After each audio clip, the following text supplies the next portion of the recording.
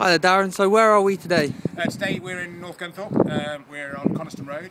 We're just opposite Thornton Close. We've been down by the court. We've spoken to residents down Alderwater, Grasmere, etc. Getting a cracking response. Really, really good response. Very positive. People literally saying on the door about how they enjoy the Focus newsletter, they enjoy the resident survey, they enjoy the fact that outside of election times they actually hear from the Liberal Democrat Focus team. So unlike other parties, we don't suddenly disappear like magic. We're actually always going to be about, we're always going to be working and doing our best for you. Now, the bottom line is, when it comes to local elections and general elections, you need people to represent you who actually have a proven track record. And obviously, from my point of view, I believe I've got that, so that's why I believe I can do the job for you in Parliament. And locally, Andrew Bond, local lad, lived here all his life, again, another proven track record.